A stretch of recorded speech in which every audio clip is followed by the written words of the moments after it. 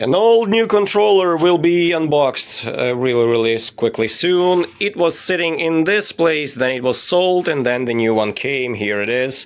And we work in conjunction with LHCM, with this small G&G controller, and with other controllers here on my system, which is connected together, all together. I mean, that's the wind part, so to say. I mean, this is the grid tie solar inverter, a big one, but I mean, it was just sitting here, so I built everything around. I mean, it's crazy, right? Anyways, this is the first step of preps to mount the FT-1500 wind turbine, which will eventually sit on this place. This is 10.7 meters height, where FT-1000 sits right now. It will be taken down and put onto this place, and this one will be moved somewhere else, likely here. So, well, let's see. I mean, I don't have any preferences. The only preference is the bigger diameter gets the better place. As easy as that, nothing specific. And I mean, that place, that is 15 meters, 15.2 to be exact. That one is reserved for the 4 meters diameter, which will be also the pitch control. It is going to arrive in about a month, I think. And like, I mean, we will all see how it will go, how will it perform in some time, because that is also something that I have to finish before winter comes, and today is September 16th. So let's start this change, the FT-1500, which is currently dismantled, and it has the new windwheel already arrived. So let's start with the controller. And this is how the product is typically packed. This is a Ukrainian-made controller, and I mean, this is the only one in serious Ukrainian manufacturer that produces very good controllers.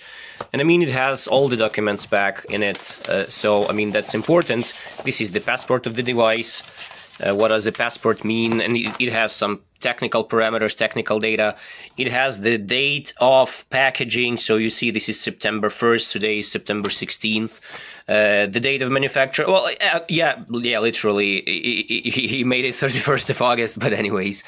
So, I mean, some connection scheme, and of course, what is required, the documentation for, I mean, that's a proof, actually, that this controller is being sold legally, fully legally, I mean, without any issues, no gray schemes, no dark schemes, whatever. And I mean, all the taxes are being paid, so whatever. So if you're looking for an honest producer, this is the one. I mean, that's the price, roughly, guys, for you. It's about $500, a little bit less, maybe 490. That's the price for a version with the boost. And that price is quite good, but I mean, seriously, you have to add a little bit to this controller, because I mean, this is the controller itself, like I told you already. This is the antenna for Wi-Fi, and I mean, you will have to add the resistor, as I told you before, and I have one. I already bought it earlier. I've shown it to you earlier. I will give you the link to this video. So this is the resistor that is going to sit with this controller. And I mean, you need this device, but that's about $100 extra. So literally, the cost will be, say, 600. Anyways, so let me mount it on the board, do the wirings, and I will show you, explain later. And literally, guys, I mean. 10 seconds and it's there, because I mean, all the holes that were drilled in there, they say they are same, and even the resistor size is exactly same, so it actually fit, I mean, nicely. 10 seconds and it's there in place, and literally I have to like mimic the connections, and that's very easy. So battery first, plus and minus, then the lines of generator, wind turbine input, 3 here, and the resistor will be, I guess, this one and this one. So the minus is the same, and the plus will be for the resistor is this one. So that's it. I won't be using any specific additional relays, sensors, whatever. I mean, it has some functionality here, additional, but I won't be using this because I'm absolutely okay with how it works standardly with the additional resistor, and that's it. It has its own circuit breaker now. Oh, this one, it's 63 amps. Unlike the LHCM, by the way, if you remember, it has the wind turbine brake, and it has the battery circuit breaker additionally. On board, I mean, not additionally, but on board. This one doesn't, and literally they are exactly same in size. And in this configuration, once you add up all those that is missing in this one, they will be actually even cost-wise exactly same. So, I mean, they are same. right? So let me finish the wiring, launch it, and then do the wind turbine connection. Okay, all the connections and joints are done and fully finished, and now, like, the cable is attached, it goes from this box, which is supposed to be FT-1500, but still FT-1000 sits there. And I think I should be likely finishing this today, because tomorrow we have a plan for a rain for the whole day, so this will be not comfortable to do anything. So today we will have a little bit of wind. Yeah, you see, one of the wind turbines started spinning, so I mean that's a tiny wind anyways. So and on Thursday, this is a day after tomorrow, we are going to have some little bit of wind, so I'll be able to even to test it live in a little bit better mode. So let me just do this, and I will have to also do the settings probably, but I mean for now I don't see any major differences from the previous version of the wind turbine. So still same settings on the RPMs, voltages, max, min, whatever. Still same settings on the battery and on the system. Of course I will have to adjust them, right? And languages, you see, it has English also as well. Let me, by the way, try to change it, you know? How will it work? I guess it should be. Yeah, it is. It is working, it is showing absolutely what is required. Maybe I will leave it in English, you know? So everybody will, Ukrainian guys will understand this, but for you international audience, it will be much more comfortable to look in whatever language that is more convenient for you. So probably I will do this. So these are the settings. Still. Anyway, so I will set it up to the wind turbine that is projected to be sitting here. This will be the FT-1500 with the 3.02 meters, 3 meters to centimeters wind wheel in diameter. And yeah, I will likely have to do the change right now, because you see the wind is a little bit, and it will pick up. So I have probably an hour to actually do this, maybe 2 hours. So while it's still comfortable and not too windy. Anyways, let's go. So, partially done with this assembly, and I mean blades down, cone, etc. And well, there is an issue with this with these types of generator. I mean, not with this one, but basically with any of those, with the conical shafts, how to remove the hub. Removing the hub is actually a tough thing, and many people do hammering down. This is not a good thing to do. Eventually, let me even show you how to do this, because I will be doing this, but I have to put this generator down completely. But, well, in order to do this, I had to take down the blades one by one. And, well, after I disassemble it, I will show you how in reality you should approach the hub removal from this kind of generators. And not only this one, I mean, it works also for that ones, whatever, any of those, so give me some time. Well, that's the 1500 with the 3 meter diameter wind wheel, the new one. Obviously the new one. I mean, it looks nice, because, well, it's kind of new. And I decided to leave it a foldable tail. So everybody else, 2000 with the increased wind wheel up to 3.4. I mean, this one, they all have the fixed tail. They don't have it bent. I mean, well, if D4, this one has got a swivel tail. That is a little bit different. That allows it to be like sit stable on the wind, but that's very different. This one has got a folding tail as a protection. So let's try to actually lift it in a live mode. I don't know. What if I can show it to you? I mean, everything is prepared. No, guys, I will not be able to show it to you, because I definitely need 2 hands. I need to guide the wire. So literally, no, sorry, I will not be able to show it to you, because it will be a mess. It will be a mess. So yeah, let me lift it up, and that's it. I need 2 hands. Well, it's done. As I told you, I need 2 hands to try to make it as even as possible. And, well, it's up in the air, and it rotates a little bit since it's sitting on the parking brake, so, well, all must be okay. But let's see, I have to put the connection on the folding elements and apply the wire guides, I mean to tension them correctly, and that will be it. And well, change the settings on the controller and we will see how it goes, because well, I mean obviously these will go a little bit, so I have to make this one go as well, because well, what's the purpose of a wind turbine? It has to run on the wind, not sit still, right? Okay, here's the moment of truth. I already let it go, and it goes. It goes exactly as it should, as anyone can expect it to go. Starting the power production from about 90 RPMs, 90-92. That's where it realistically can take something out. I mean, this wind speed will be lying a little bit, but maybe yes, maybe no. It's something that you can orient onto as well. Because eventually I set it up to pull the power starting from 2.5, but this meter tells that the wind speed is a little bit different.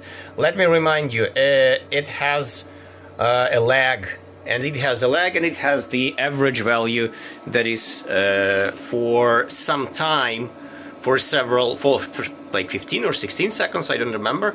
And this one is more exact because, I mean, once you have the certain voltage, once you have certain RPMs, that's where you can try taking out some power. I mean, that's it. So obviously right now the wind died. I mean, I don't know whether, yeah, oh, absolutely, at almost to nothing. A little bit of rotation is kept, but I mean not enough for production anyways. So here it started,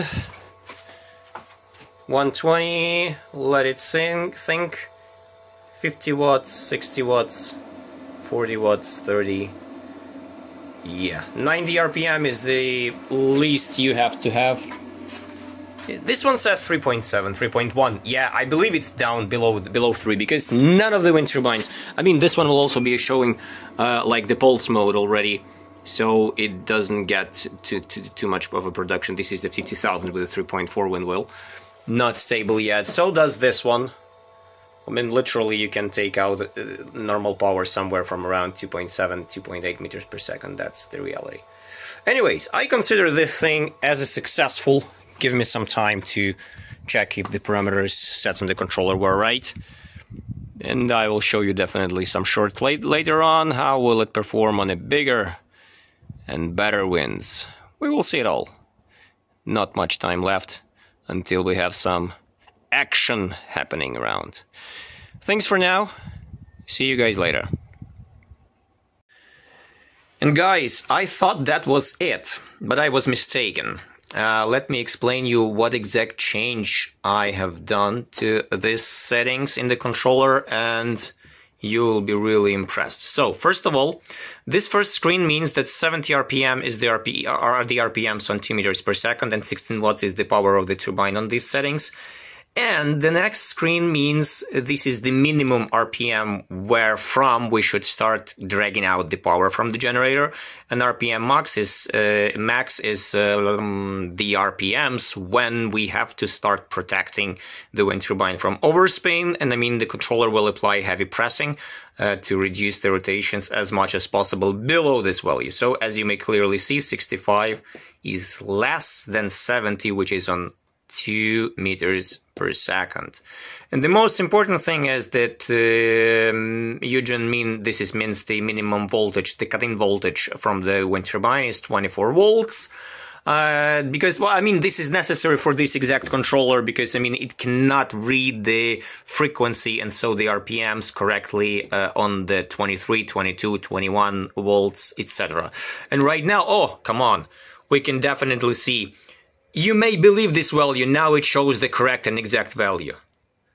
2.4 meters per second wattage RPMs, absolutely corresponding, absolutely relating to this exact wind turbine. And I mean, this is amazing. I managed to make it working literally from 2.1 meters per second without any issues of being overloaded. I mean, very easy blow, it just goes. No issues with that. I mean, that's truly impressive and amazing. And it absolutely corresponds to the value, how it should, how it behaves. Wind down, it goes down. Wind up, it goes up. And I mean, these values are now absolutely correct. The meters per second, I mean.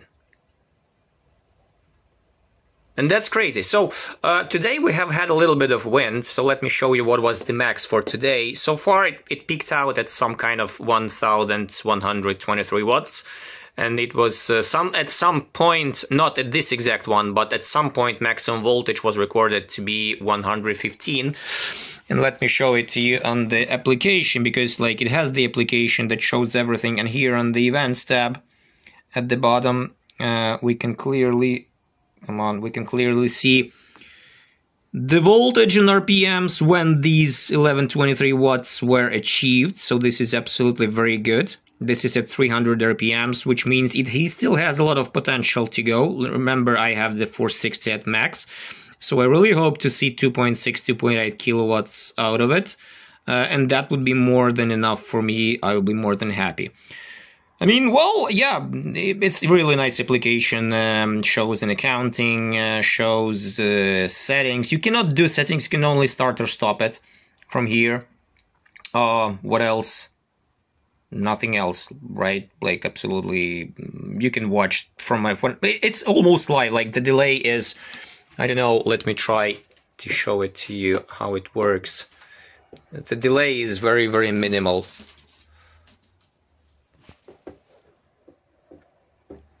There is some, but like very, very minimalistic.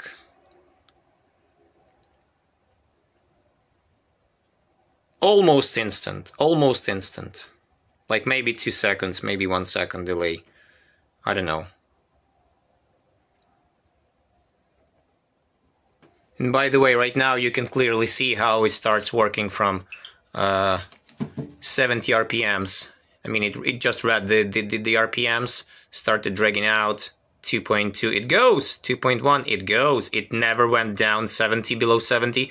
Once it will stop dragging out the power. Yes, it did. Then it allowed it to go a little bit, then it ramped up. I mean, amazing. It works on literally 2.1 meters per second and above. That's crazy. I mean, this is time to stop. Probably we will all be interested to see how will it go in the long term, in the long run. But so far, I am more than impressed. I now have 2 wind turbines, these two. This is the FT-1500, which we have been launching today. And this is the FT-2000. So 2 of those work below 3 meters per second stable, in stable mode. And that's impressive. Anyways, thanks for watching. See you later, and well, see you next time.